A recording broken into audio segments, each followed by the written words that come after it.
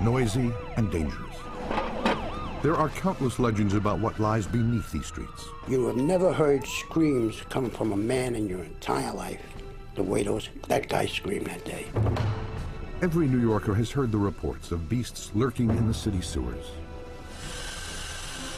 The weirdest thing that we find is human remains.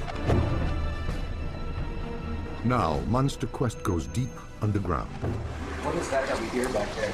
In search of New York's sewer gators. What is that moving in there? Oh, look at that. That's a nest. Witnesses around the world report seeing monsters. Are they real or imaginary? Science searches for answers. On Monster Quest. It's the biggest city in America, known as the crossroads of the world. Manhattan is home to some of the world's most iconic urban vistas. But there is another part of New York that few see, but is even more impressive. The city sewer system is made up of 11,000 miles of intricate pipeworks.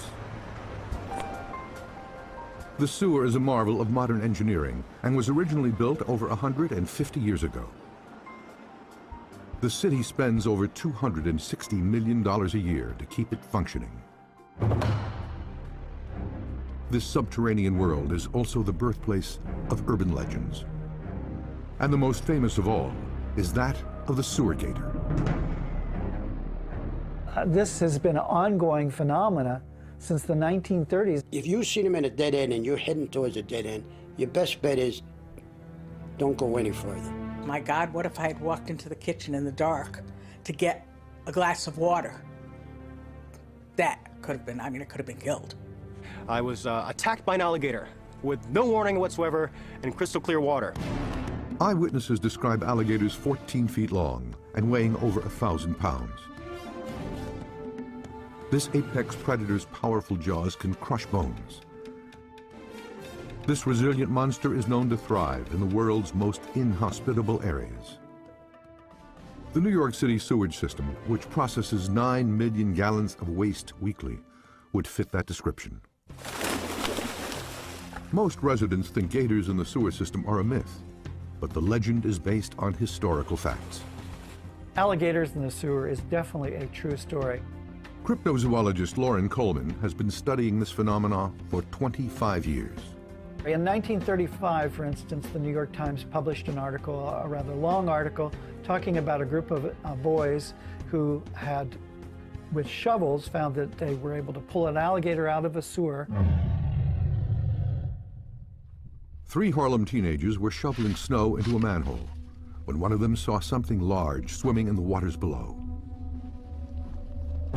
They managed to pull an 8-foot alligator out of the sewer drain using a clothesline. When the animal snapped its huge jaws at them, the frightened boys beat it to death with their shovels. It was not the first gator found in New York. Reports had been coming in for several years, but the 8-foot rogue was the biggest ever recorded at that time. Boss, I'm telling you, there's an alligator down there about 12 foot long. By 1935, the reports to New York's superintendent of sewers finally reached a level that had to be addressed. Teddy May was the man in charge of the department. His workers were saying they were seeing alligators in the sewers. He didn't believe them. Boss, I hadn't been drinking, I swear to God. There's an alligator out there. He thought they were drinking whiskey and really playing games on it. May decided to check for himself. He wanted to prove that his workers had been up to no good. But when he did find several alligators, he vowed to do something about it.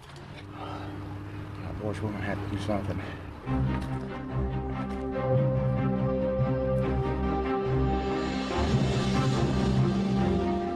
He sent crews of his people into the sewers with rifles, and he killed some of these alligators.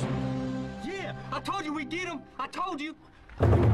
Despite May's efforts, the reports of alligators persisted.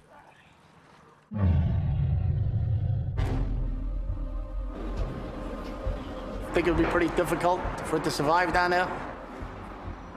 Jason Simonelli is a district supervisor with the Department of Environmental Protection. He's been overseeing parts of the New York sewers for the last 20 years. There's a lot of dangerous gases down there that could knock you unconscious. It's all discharged from houses. It's very warm. It's dark, wet. It's not, nothing you want to be staying in too long. The department, which is responsible for the sewage system, denies there's any truth to the legend. An alligator living in a sewer? I've never seen one, and I've been looked in plenty. What we're finding from the Department of Sewers in New York nowadays is that all reports that are coming in are silenced. It's really unknown why the Department of Environment puts the clamps on these reports. The speculation is really in two areas. One, that they're highly embarrassed that there are alligators in the sewer, and two, that they're afraid that the citizens of New York City will be scared to death that there are actually alligators beneath their feet. It's easy to believe that sewers would be far too polluted to support a population of anything except rats or roaches, until you talk to this man. Oh, I don't think there's any doubt that alligators could survive in a sewer in a big city like New York. Those are actually pretty hospitable places for alligators. Dr. Kent Vliet is coordinator of biological sciences at the University of Florida. These animals really have quite an amazing ability to fight off disease and fight off infection. And the proteins within their body are capable of killing bacteria, capable of killing viruses, capable of killing amoebas. So all of these microbes that cause disease in many groups of organisms have a great difficulty in creating disease in crocodilians. It's a really resilient group of organisms. A large city sewage system might not be the most natural place to find alligators, but they have been found in them before. This video was shot in New Orleans. This 8-foot alligator escaped Hurricane Katrina by hiding in the sewers. The animal was found by sewer workers several weeks later, in apparent good health. While it is not known how this alligator got into the sewers, this expert is not at all surprised. I've personally have seen alligators survive in really nasty conditions. Dr. Ken Crisco is a herpetologist with the Florida Museum of Natural History. Alligators are quite resilient, and I believe that they can really tolerate quite a bit of different contaminants and different types of environmental conditions.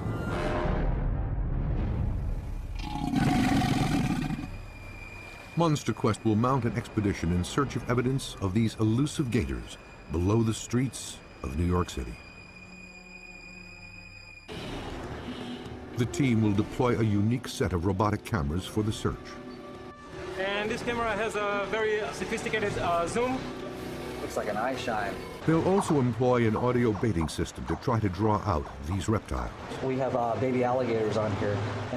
The team will evaluate whether the sewer system is a viable habitat for alligators, and will look at how big of a threat gators in the sewers would be. If they're opportunistic feeders, they'll feed on anything and everything. And finally, Monster Quest will travel to Florida to investigate how these prehistoric monsters might have adapted to such an unnatural environment.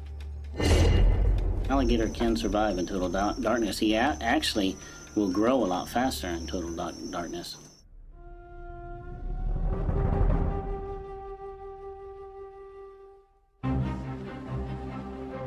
The expedition starts in New York with Dr. Ken Crisco teaming up with an underground expert. Plan tonight is to go look for some alligators in the sewers of New York. Moses Gates, an urban planner, is also a renowned New York City underground explorer. He's been venturing into the city sewers for 10 years and knows the dangers involved. You definitely have to have an air meter with you. You have to monitor your oxygen. You have to monitor any other toxic gases that may be the result of being in a sewer or inside of the combined system. Dr. Crisco, Moses Gates, and Monster Quest cameras are ready to enter the sewers. For security reasons, the team was not allowed to film their entry point to this very secure and well-protected area. I think this is actually a good place to set up this sound recorder. The mission tonight is to set up the monitoring equipment.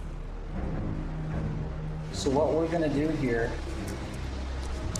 is set up this thing, and this actually is recorded. We have baby alligators on here, and hopefully this will attract anything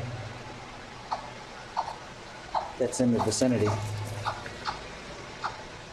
The male alligator is known to eat its young, so they'll be drawn to the quick and easy meal. The female gator would respond maternally, with an instinct to protect.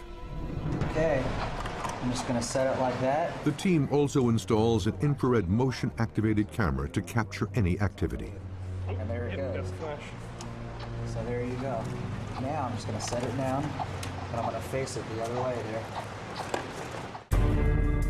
While no alligators have been recovered from the Manhattan sewer system recently, quite a few have been found in and around the Big Apple.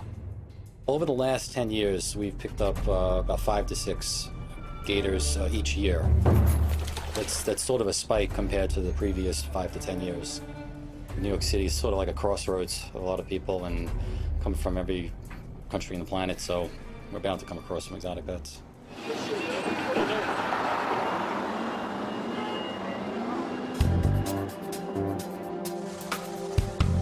The team's audio baiting system and camera systems are in place, 20 feet below the streets of Manhattan. Dr. Crisco leads the team to the borough of Queens to meet up with the New York City Pipe Inspection Squad. They're equipped with some cutting-edge hardware. This camera can go up to 400-inch pipe sewer lines. We have extra lights because it's very, very dark in there. Also, this head can turn 360 degrees. And also can go up and down in case of water, if we have water inside the sewer. The camera they use was originally designed for surgery and internal medical examinations. It provides high-quality pictures and can monitor humidity and ambient temperature. The camera is mounted on a remote-operated vehicle called the Mudmaster. With its 8 high-traction wheels, it can get through some of the toughest terrain that the sewers can offer.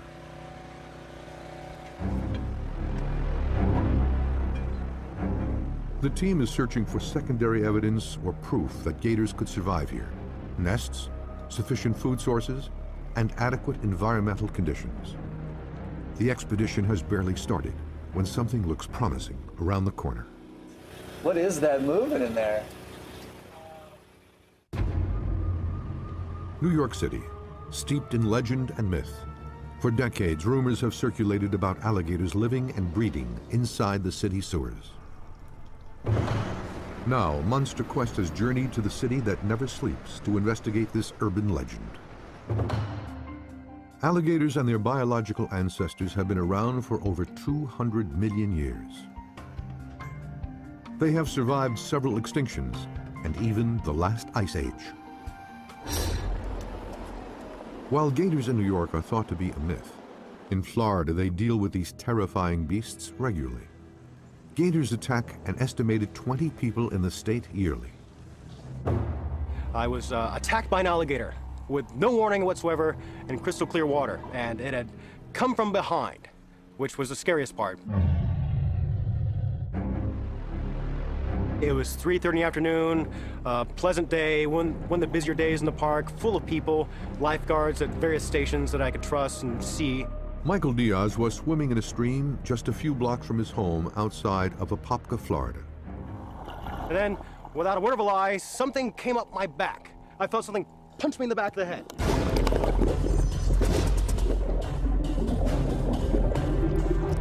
And so I was pushed underwater by this thing. I presume it was a person.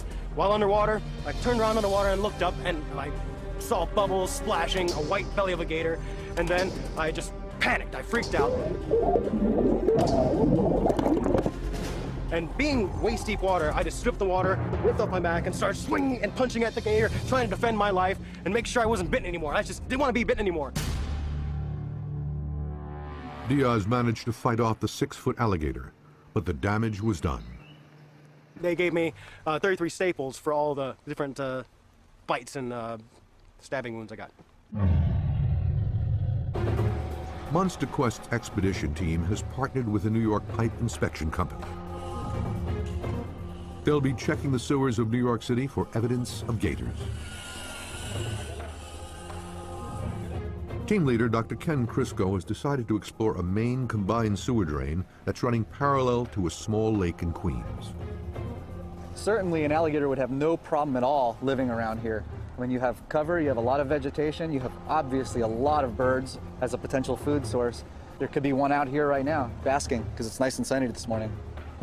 Mainly we see water bugs, we see rats, we see raccoons sometimes, and they also attack the camera, which is very funny. The sewer inspection team, led by Foreman Pini Alon, is always on the lookout for the unexpected. The weirdest thing that we find is human remains, and at the beginning it's very shocking. And in that case, we need to call the police, and they come here and basically they take over.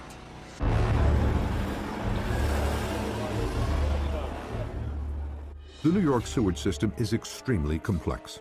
The city's first underground sewer goes back to the 17th century, when the Dutch built a channel down the middle of Broad Street and decked it over. As the city grew, so did the sewer system. Of course, they were building like crazy downtown. Frank Desposito spent 50 years working in the sewers. Nobody knows its history better. And those were the worst sewers in the world. In the lower Battery part, there's still wooden sewers down there, right? At least there was when I was there. And we had carpenters that used to go in and repair those sewers. And the oldest sewers in the city are in the lower part of Manhattan. So if you didn't do the job right, those sewers could crumble up on you. You didn't want that to happen. New York is equipped with a state-of-the-art combined storm sewer system. It contains more than 11,000 miles of pipes and drains that carry over 1 billion gallons of wastewater every day. When New York is flush or turn on a faucet, the water flows through 4-inch pipes that lead to 36-inch main pipes, and these connect to combined sewer and storm drains that flow to treatment plants. If they were placed end-to-end, the pipes and drains would stretch from Times Square to Australia.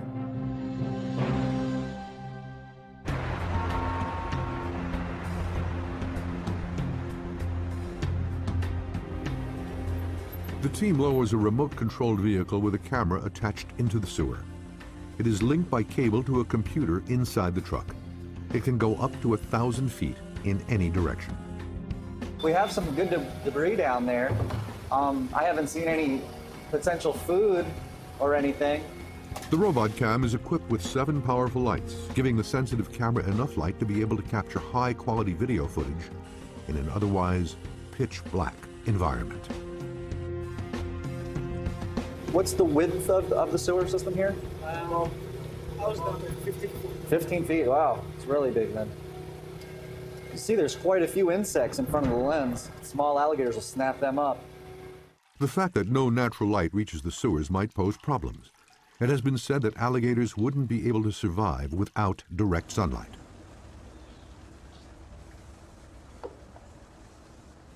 But Dr. Vliet disagrees. Unlike most other reptiles, alligators don't need sunlight for vitamin production, for vitamin D and ultimately E, which is important in reproduction. And so if they're getting those vitamins through their typical food sources, they don't need sunlight. Yes, an alligator can survive in total darkness. He actually will grow a lot faster in total darkness. Rick Kramer and Corey Burlew are state-licensed alligator trappers in West Palm Beach, Florida. The two men estimate they catch over 500 alligators each year. Most of the gators here have lost their natural fear of man and have been declared a threat to humans.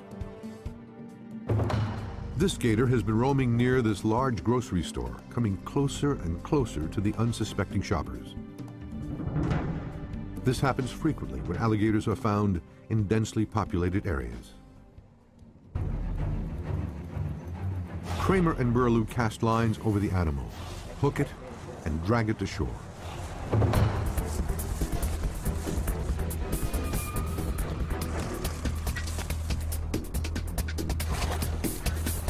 Burlew steps knee-deep in the water, inches from the predator and his snapping jaws. He manages to get a rope around the gator's neck. Wait, we're pulling this way.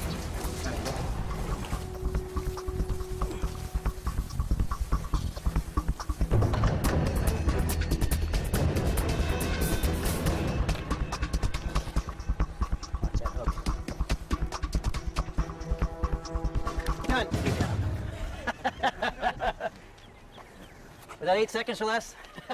That's the way you do it. During his 14-year career, Kramer has seen alligators everywhere. He'd be scratching at front doors. I mean, they got pictures of a gator in Wellington. Looks like he's trying to ring the doorbell. My God, what if I had walked into the kitchen in the dark to get a glass of water? That could have been, it could have been killed. Sandy Frosty knows what it's like to find a gator in an unexpected place. I came home one evening and I was here about an hour or so, and all of a sudden I heard a loud noise in the kitchen. I knew it was too loud, it couldn't be the cat, so I got up and went into the kitchen. And there was an 8.5-foot alligator in my kitchen. So I turned around and went back to my bedroom and closed the door and called 911. This is Mrs. Frosty. What's going on? There's an alligator in my kitchen. Of course, they didn't believe me when I said there was an alligator. The lady on the phone said, "Are you sure it's not an iguana?" And I said, "Oh, no, no, no, no, no."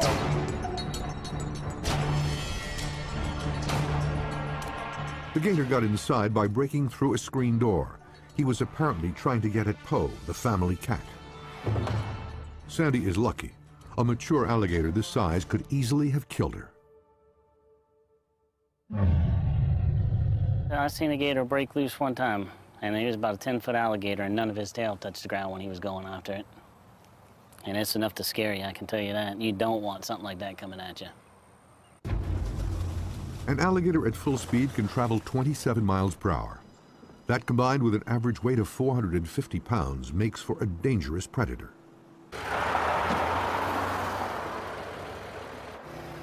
The Monster Quest team, led by Dr. Crisco, has moved to another location in New York. Water's flowing much quicker here. They've sent the robot cam into a smaller 36-inch diameter pipe.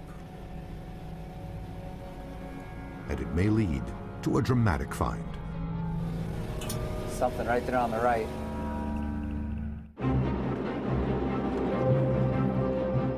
Monster Quest is in New York City to investigate one of its oldest urban legends, finding out whether alligators live in the sewers beneath these streets. The legend began as fact in 1935, when 3 Harlem teenagers found a gator in the sewer.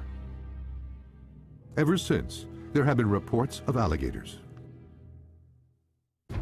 How old is this one? This animal here probably is about 6 years old or so. And I think he's ready.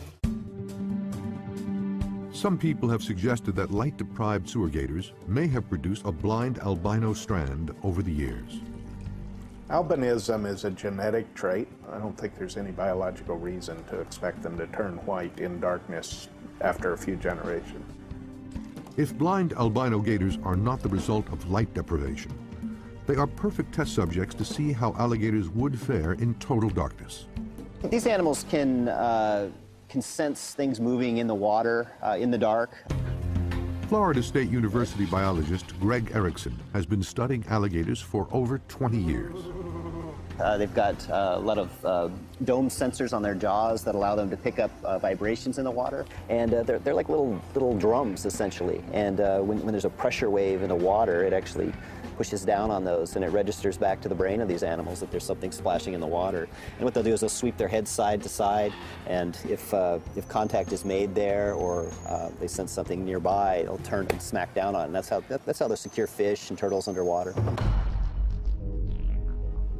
The team has prepared a tank with an adult albino gator to test this idea. All right, I'm gonna get the light. Monster Quest's infrared camera allows Dr. Erickson to watch the blind alligator's reactions as he throws food pellets into the tank. So I can see her on the camera here, Kevin, sweeping side to side in the dark. Yeah. Here, I'm gonna toss one right at her here. It goes a little deep. Look at that. And that's fairly typical behavior of an alligator with no eye problems if it is dark out.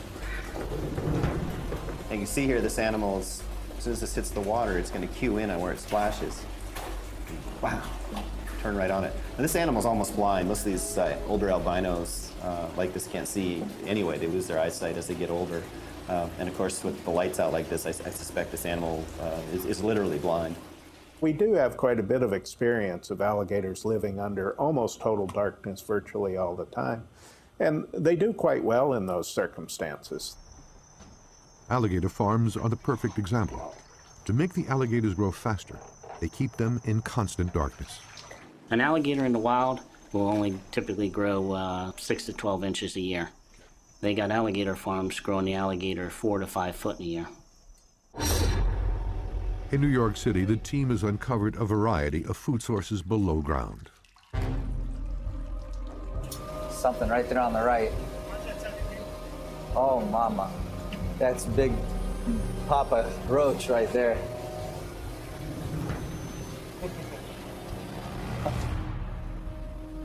I hate roaches. Probably 2-3 ounces apiece.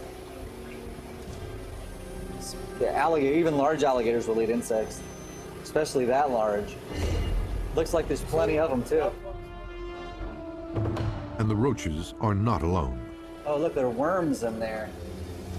And those earthworms would be a great food source for alligators. So in this sewer system, we're seeing a lot more potential prey for an alligator for sure. Hungry gators could also rely on the estimated 10 million rats that plague New York City.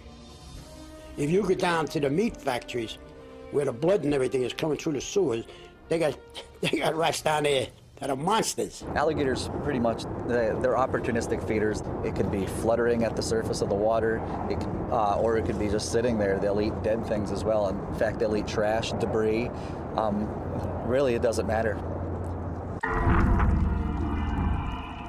While there are evident food sources, there would be other challenges for a gator living under New York City. The borderline of the waterways that they can go into seem to be dictated by freezing conditions. If you have an environment where the water freezes over, that seems to be the limit for these animals. But I don't think these animals could be sustained long-term in a New York sewer system. The average winter temperature in New York City is 32 degrees. But underground, it's a whole different world. Most of the time, it's warmer water coming into the sewer system, and then we have Con Edison has steam that dumps their traps. They release steam into the city sewers, which really elevates the temperature to, you know, it's degree-wise, could be pretty high. You can actually get burned. For alligators to survive long-term, they would need an environment that can reach 95 degrees Fahrenheit. I'd like to know what the temperature is as well down in here. It'd be really neat. 69%. Wow, 97. They would thrive. They would do very well in conditions like this. And those conditions can be found year-round in the sewers. In the winter, it was the warmest place in the world. And in the summer, it was the coolest place in the world. So it was fairly good to go down into the system. For a gator population to thrive, they would also need to reproduce. Alligator egg incubation is thermoregulated, meaning eggs kept between 86 and 93 degrees would produce both male and female hatchlings. If it's too cold, the hatchlings would be mostly females. I think the problem with a sewer setting for these animals is that they require the laying of eggs up on land. They'll build vegetative nests with dirt in them, and that's where they'll lay their eggs. I can't imagine you're going to find, a similar situation in a sewer. But Dr. Vliet is more optimistic than his colleague. If there were pairs of animals there in some sheltered area in a sewer system, they probably could find enough sufficient material to construct a nest and produce babies. If 2 alligators managed to reproduce here, the New York City sewer gator population could explode. Females lay up to 50 eggs each year. If only half survived, a population of 4,000 could exist in only 3 years. If it starts moving, I think that's a positive. Monster Quest has journeyed to New York City to try to find evidence of gators living in its sewers. Dr. Ken Crisco has set up a baiting call transmitter, hoping to lure a sewer gator to a camera trap. While this call doesn't sound very dramatic, it's a gator magnet. The team tested this baiting call in Florida. The instant this gator hears the call, he rushes to it.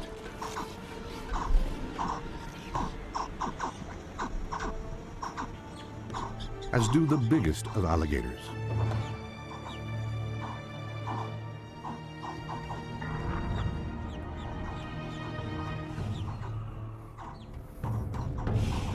If anything like this monster comes towards Dr. Crisco and his crew, the motion-activated infrared camera will photograph it. There have been alligators found in the New York City sewer system before, but if their food supply is threatened, they could be a big threat to humans. They might then start deciding they want to go from eating rats to small dogs to maybe even the occasional homeless person.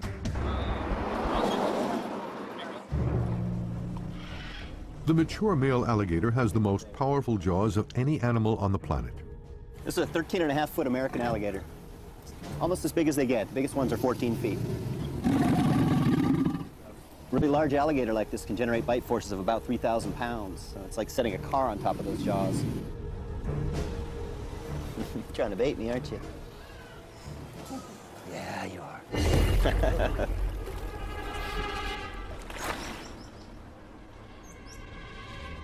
Dr. Greg Erickson has devised a method to measure the strength of an alligator bite. He will strap down a live alligator to this board and have it bite down on a measuring device. But first, they must catch the alligator.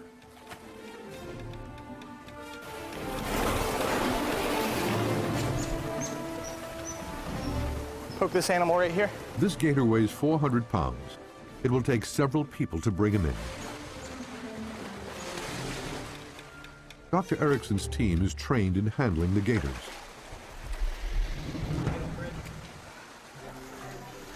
All right, ready? 1, 2, 3, go. With these apex predators, any mistake could be fatal. Dr. Erickson rushes to tie the animal down.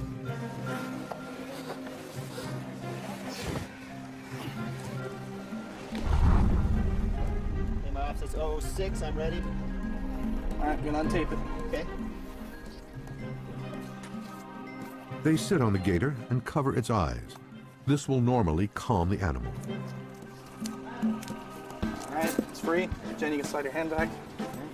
Tapping on the animal's nose makes it open its jaws. Okay. Everybody ready? Here we go. Good bite. Wow. 1643, 1,643 pounds. It's a good bite. This isn't even a... Man, it's only amazing. a 10-footer. Oh, there's a nice clinch. So basically, if you can bench press 1,600 pounds, you could get out of there. You know, this is what these animals do. They seize a prey item and they hold on. And what we found is they can hold like this for up to 20 minutes. They'll let off their bite forces to about 200 pounds or so, just enough to keep the teeth sunk in. But if you move in any extent like that, it'll pump right up there to 1,400 pounds just on that little bite right there. So what they're doing is they're reasserting their control over whatever they've got. Now this animal is bitten into a leather padded bite meter, so it probably thinks that it's actually gotten a hold of me, it'd be my guess, because it's a very natural feeling object that it's bitten into. And so it just doesn't want to let go here. This is part of the way this animal's defending itself. But this is also how these animals prey. They'll bite into, say, a large prey item like a deer. They'll hold on, they'll try to work the animal into the water where it can drown it. And like I said, they can hold like this for up to 20 minutes.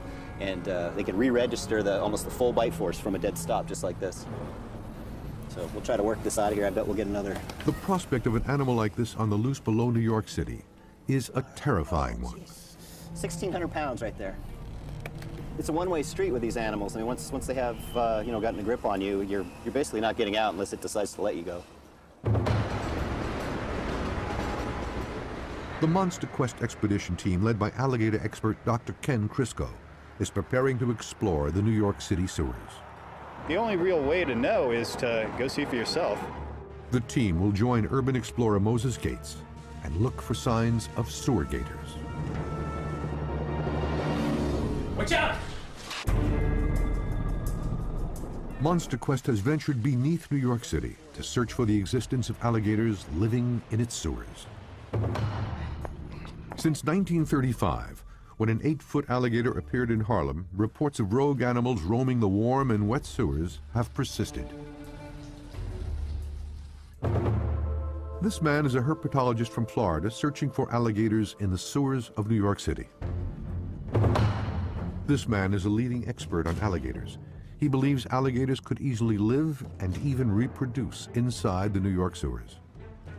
This biologist has developed tools to measure alligator bite force. And this man works every day in the New York sewers, but has never seen an alligator. Dr. Ken Crisco was in the New York sewers with urban explorer Moses Gates, looking for signs of sewer gators.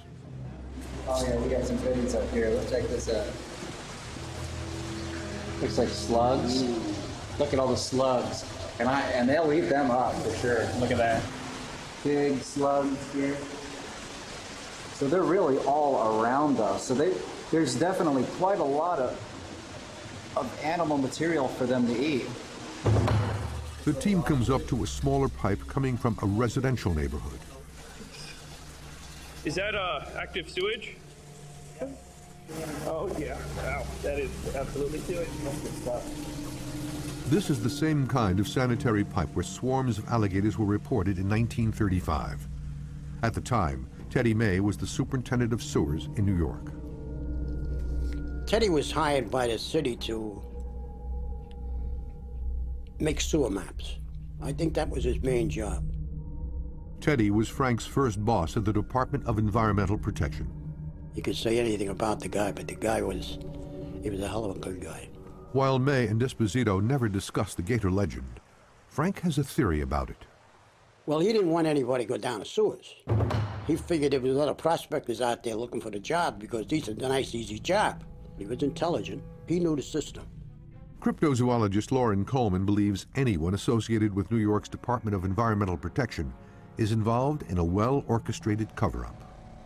I would get letters from people that said they used to work for New York City, and they had visited a small, a very closed museum that the Department of Environment kept, in which they put in that museum things they found in the sewers, and one of the things that they have in that museum was supposedly alligators. What's that? What is that we hear back there? Dr. Crisco and his team are inspecting the sewers, looking for gators. Well, I see a lot of debris in here. This is a little bit deeper water here. There's an earthworm. The sewers hold many dangers. The biggest thing you have to worry about is you have to make sure it's not raining. Even just a little drizzle, it's not just the little drizzle for where you are, it's the little drizzle for an area of acres. All of it flowing into the drains, flowing through the small drains into the larger drains, and eventually into the trunk drain where you are. So even in just a slight rainstorm, the water level is going to rise quite a bit, and the flow is going to be extremely quick. It's going to knock you right off your feet. You can see here actually the amount of debris on this ladder shows you just how high the water level can get in here. So it goes right to the top. It's at least a good 10 feet high. I mean, you can see, step back, you can see for scale, it's a good height up, and that debris goes all the way up, which means that at some point the water's gotten at least that high into here. It's amazing. The team searches for several hours and finds more of the same. Lots of potential food sources, relatively clear waters, warmth, and lots of debris that could be used to build gator nests.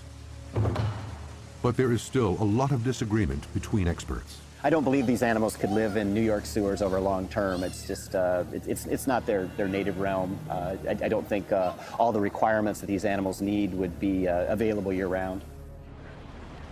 Well, I've seen them live in a lot worse conditions than this. There's always the chance there could be some alligators, but it'd probably be somebody dumping them there, and I don't think they could really exist year-round in the sewer system. It's just not their environment. The Monster Quest team has proved there is enough food, water, shelter, and warmth to sustain alligator life. While the camera traps didn't record anything, a few days after the expedition, sewer inspection specialist Pini Alon recorded this video in a sewer just north of Manhattan.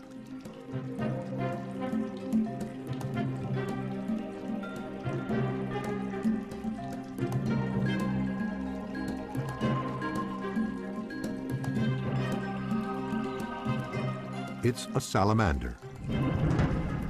This is an amphibian normally found in wetlands, not in large city sewers. It's shocking to me how many alligators and other crocodilians show up in places they aren't supposed to be. We find evidence of alligators in maybe 25 states in the United States where they're not supposed to be, including quite northern states. I think alligators can do quite well up here in New York, just as they would any other place. Their feeding behavior allows them to adapt to many different types of environmental conditions. If the urban myth is not taken seriously, you have the potential of alligators becoming substantial populations in some urban areas, actually coming out of the sewers at some